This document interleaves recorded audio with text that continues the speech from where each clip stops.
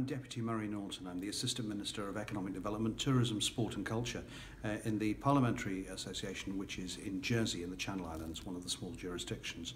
I've recently been on the Fundamentals of Parliamentary Governance and Procedure course at McGill University, which I found absolutely excellent. There are many things that I could take away from this course.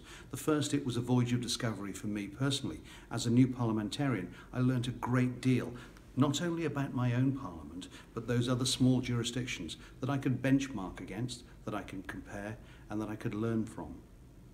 On from that, the study, whilst being challenging, was also fascinating. Over the 6 days of being at the McGill University, I learned a great deal about other parliamentary processes and things that I could take back to my own parliamentarians and explain to them. Further to all of that, there is a form of fraternity, of friendship that I also learned.